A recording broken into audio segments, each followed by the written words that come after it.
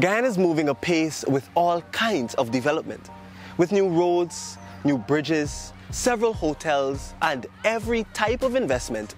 The country is moving in a direction never before seen. But a new and unique investment is now on the cards, and persons associated with this project are excited for its commencement. Hemp is part of the cannabis plant species, the same species that marijuana comes from. Unlike marijuana, hemp does not contain the chemical that causes people to become high after use. To establish the foundation as to why and how we got here, we must first understand that Guyana signed on to the UN Single Convention on Narcotic Drugs on June 15, 2002, and remains a signatory. This includes the hemp plant that was captured in that convention as a drug because it is from the cannabis plant.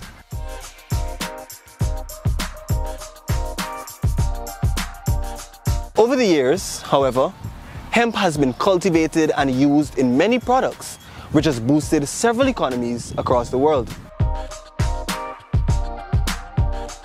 According to Proficient Market Insights, industrial hemp has an estimated worth of US $1.4 billion in 2022, with a projected value of US $3.3 billion by 2028. For this and many other reasons, countries like Canada, the USA, China, and Uruguay have rapidly increased their hemp cultivation over the last few years. Recognizing its potential, the Irfan Ali-led government on Monday, August 8, 2022, successfully passed the Industrial Hemp Bill 2022.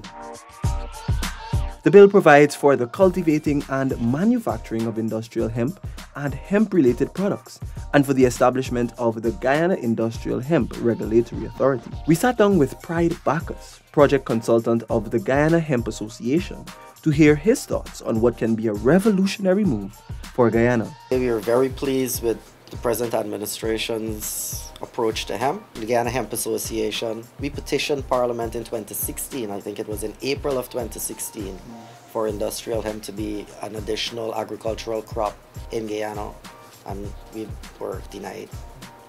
So, seeing the PPP government pushing it forward, it's a great step. Bacchus pointed out that one of the greatest benefits of hemp cultivation is the renewed nutrients it brings to the soil that can increase production of other crops. To do this, he said that crop rotation would be a great avenue for traditional farmers. Now, with hemp, because of the profitability, you will see people wanting to move away from traditional crops, which will cause dire consequences to our food supply in Guyana. Now, with hemp scientifically, the scientific parts behind hemp, it's a phytoremediary plant, simply meaning that the root system absorbs nutrients from the bottom soil, brings it up to the top soil. So if you're a cash crop farmer, you won't have to use fertilizers. It has been proven that if you're planting, well, the numbers wouldn't be the exact numbers from what I read, but I'll just per se.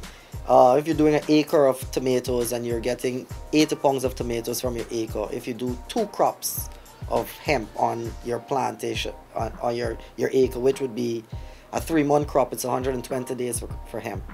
So 2 crops, 6 months, and then you go back to tomato planting, and you get an additional 40 pounds, at least 50% increase in crop. So let's talk about marijuana farmers transitioning. The president spoke extensively at the Agri Expo about the knowledge that there are marijuana farmers here and the fact that moving to hemp can be beneficial for them. What are your thoughts on that? I think it is a good move because, I mean, we have farmers that might be investing millions of dollars into a crop that is illegal.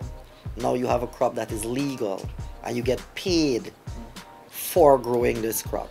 So instead of investing millions of dollars into something that police or the soldiers could just come in anytime, like we read it in the news ever so often, burning up thousands of acres of marijuana or thousands of plants.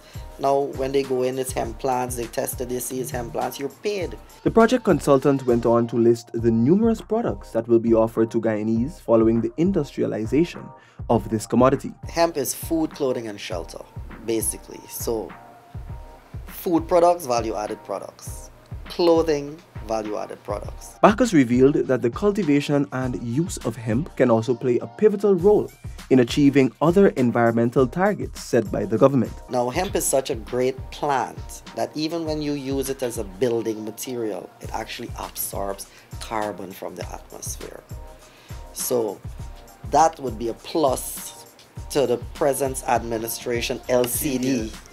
From the medical perspective, hemp has the potential to provide an important chemical to the body called cannabinoids, also known as CBD.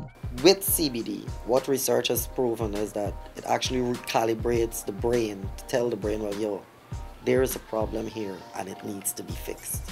As against using opioid-based drugs where you're just drugging that part of the brain and nullifying, actually fixing the problem. With excitement intensified even before the passage of the bill, Bacchus said that the very first steps have already been identified. The first things out of the Guyana Hemp Association will be the research on the genetics to be grown in Guyana so that Guyana could be optimal in the production area of hemp. Regions 6 and 10 will be the primary areas for cultivation, with other areas picking up production as time goes by, for the further diversification of our economy.